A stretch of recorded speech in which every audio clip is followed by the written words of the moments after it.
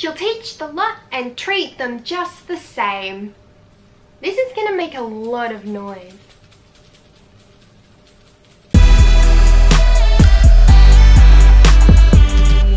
Merry Christmas! Or nearly Merry Christmas! Christmas time! Yay! Welcome back to my channel, or welcome if you're new. I've actually been planning this video for a few weeks, but we had a few things get in the way, like trailers and teasers. So finally doing this, I'm venturing into the Harry Potter world and other stuff. So today's video is on Helga Hufflepuff, one of the founders of Hogwarts School for Witchcraft and Wizardry. This is going to get annoying. This is going to be taken off soon. Helga Hufflepuff was a Welsh witch born in the 10th century sometime. Not a lot is known about her early life. Actually, nothing is known about her early life at this point. Though you never know what J.K. Rowling could tell us next.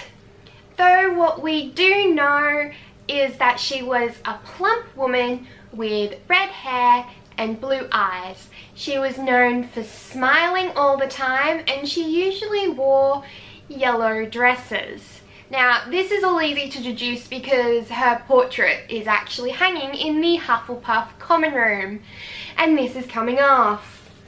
Helga is most famously known for being one of the 4 founders of Hogwarts School for Witchcraft and Wizardry.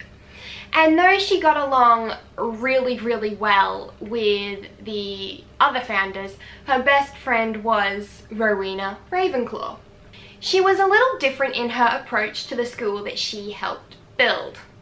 While the other founders picked students based on particular skills and personality types, Helga accepted all with no qualms. She took students who were loyal, hardworking, patient and tolerant. These all became House Hufflepuff's defining traits. Helga had a knack for food charms, and her hobby was also cooking. A lot of her charms and recipes are still used for feasts and in the kitchens to this day. It was also her idea to give the house elves work in the Hogwarts kitchens so that they wouldn't be abused or mistreated elsewhere. In her last known act, and I emphasize known because we don't know a lot.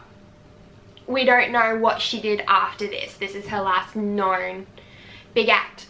She, along with Gryffindor and Ravenclaw, disagreed with Slytherin's opinions about forbidding Muggleborns to attend Hogwarts.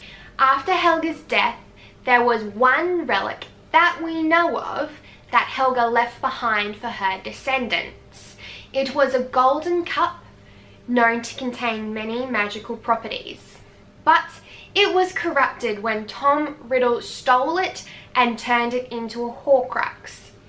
The cup was later destroyed by Hermione Granger in 1998 at the Battle of Hogwarts. Helga was a very gifted witch and was even described as one of the greatest witches of her time.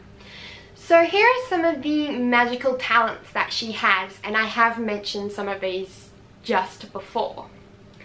So Helga was good at creating magical devices, as proven by her creation of the Golden Cup. Magical cookery also being one of her favourite things to do, and she was pretty good at that. And she was also pretty proficient in enchanting. This is assumed because she helped create the Sorting Hat. Though Helga Hufflepuff does not have many appearances or isn't mentioned a lot, she is still one of the most influential witches of her time and still has a major impact in the modern Harry Potter world. And I can't wait to find out more about her in the future. Thanks for watching. Like and subscribe if you enjoyed this video, and let me know in the comments what Hogwarts house you're in. Me personally, I'm a Slytherin. Tune in next Tuesday for more more random pop culture videos, and tune in every Friday for a new superhero or supervillain video. See you next time.